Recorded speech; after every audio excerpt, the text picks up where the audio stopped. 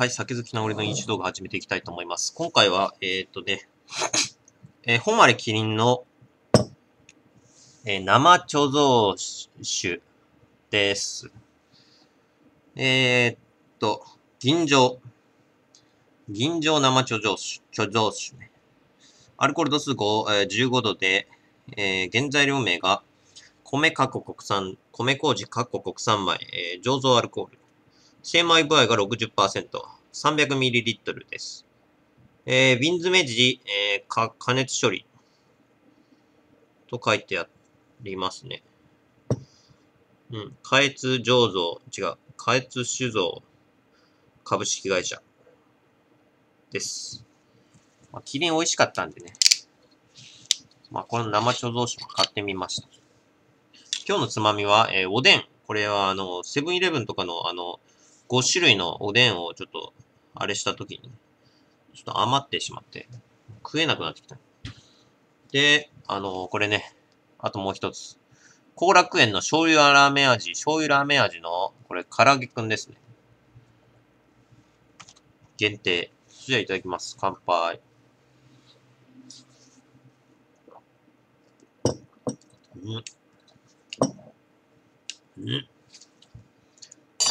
これ、ラッパ飲みするもんじゃねえな。してしまったけど。ラッパ飲みしてしまったけど。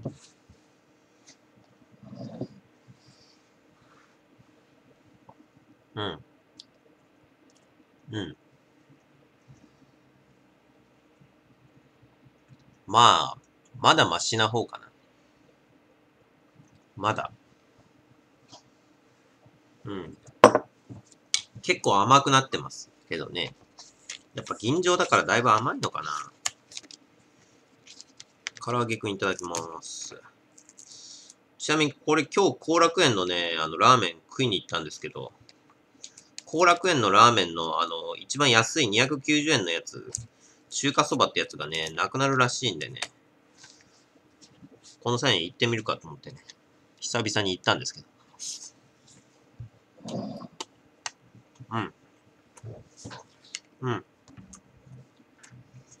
ああ。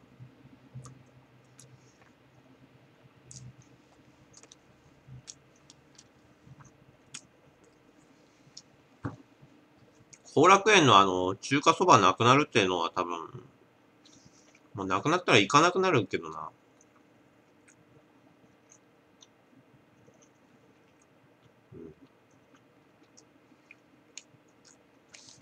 行かなくなるな、これ。安いから行くんであって、ね。高くなって行かないですよ。で、関係ないけど、さっき車のね、タイヤ交換してきまして、もう今週中には降るみたいなんでね。だいたい毎年この時期、12月の10日ぐらいまでにはだいたい降る。だいたい1回は降るんですよ。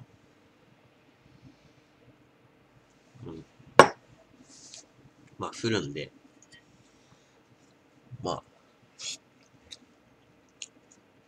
先ほどやってきましたけど。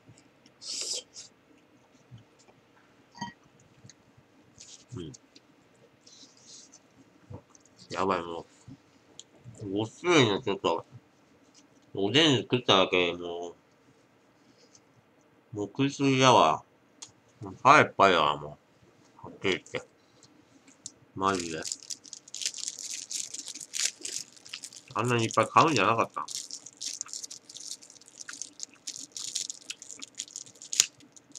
もう、5種類のおでん飲み比べとかマジで。やったけど、ぶっちゃけ、なんかあれだな。結局、なんか、セブンイレブンが一番うまかったみたいな感じになったんで、なんかな。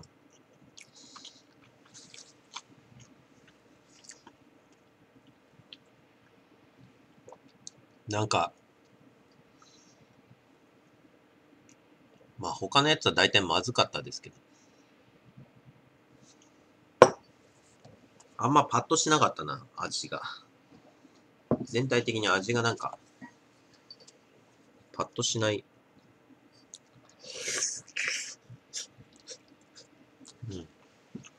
のが多かったね。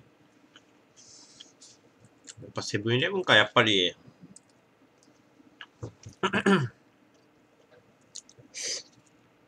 うん。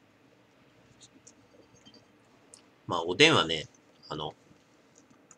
寒い時にね、買うんですけど。最近知ったのはね、おでんがね、非常にね、日本酒に合うという、つまみになるということなんですが、今腹いっぱいで、正直あんまり、なんか美味しくない。もういいわ、みたいになってるわ。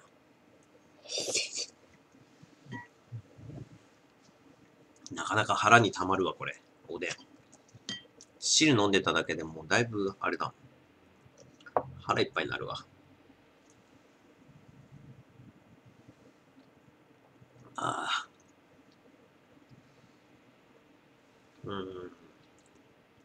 まあでもこのキリンの生貯蔵酒もなんか微妙だな。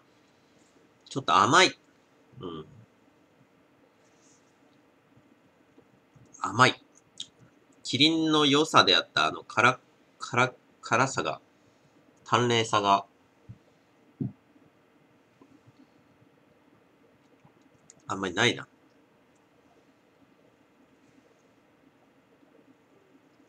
やっぱ俺はおとなしくキリンの、ね、辛口のやつ買っといた方がいいのか。うん。多分。キリンは辛口が一番うまいわ。やっぱり。うん。吟醸とかしかも吟醸だしね、これね。これ一番安い普通酒の方が一番うまいんだからな。多分。俺の中だ。普通酒がね、一番多分、個人的に。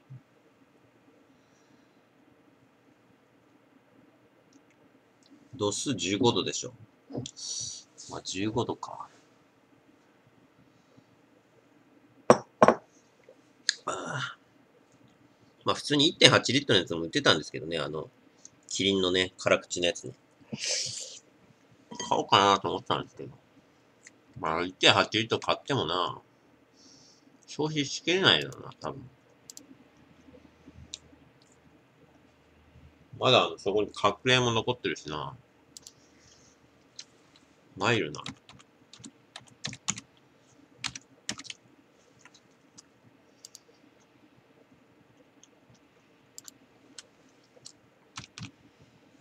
日本酒、日本酒。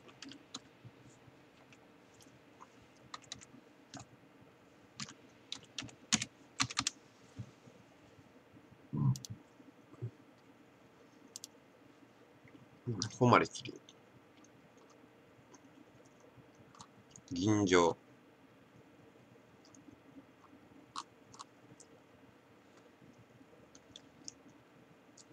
吟醸生貯蔵酒。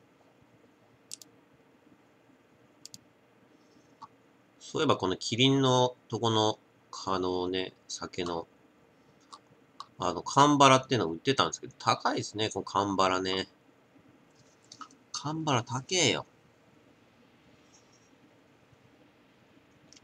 3000円ぐらいした気がするわ。あれてか生貯蔵酒ねえんだけど。ここの会社のあれだな、ホームページ全く使えないな、これな。載ってねえし。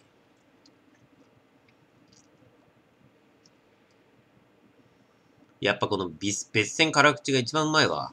絶対。うん。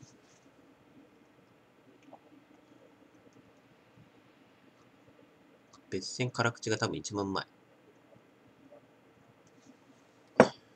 極上辛口蔵出し原酒。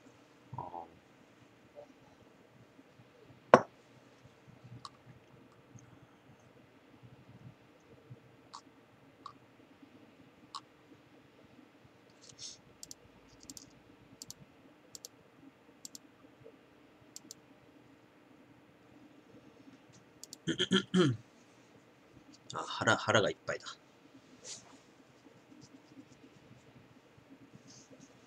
麒麟山か。麒麟山のね、原酒っていうのを買ってきたんですけどね。度数高いんだ、これ。20何度とか22度ぐらいなかった。19度ぐらいなかった。いや、20度ぐらいあった気がするな。この原酒な。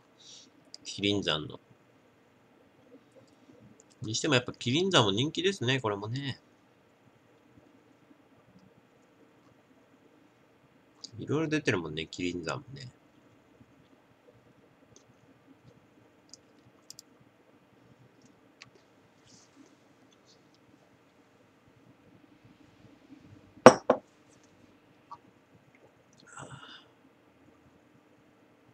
やっぱ個人的に水のような感じで飲めるのがいいな。あんまり甘いとちょっと飽きてくるんだよな。これもう飽き始めてきたけど。口の中が甘くて飽きてくるんだよ。こういうのは。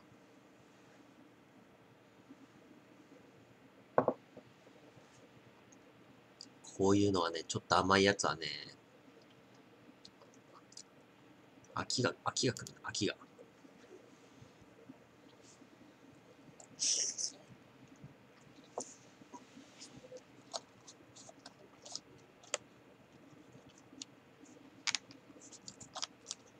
飽きが来ましたな。飽きが来ましたぞ。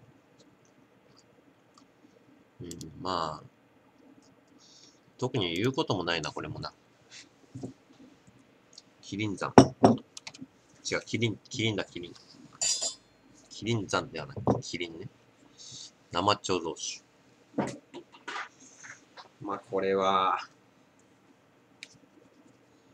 いや、でも、もう寒くなってきて、もうみぞれ降ってるもんね、こっち。みぞれ。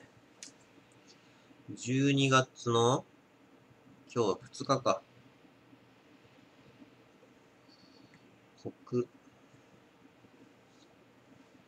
甘み、若干ある。香りも若干。まあ、あんま美味しくないな、これもな。美味しくなんで2つ潰していっか。4442でご視聴ありがとうございました。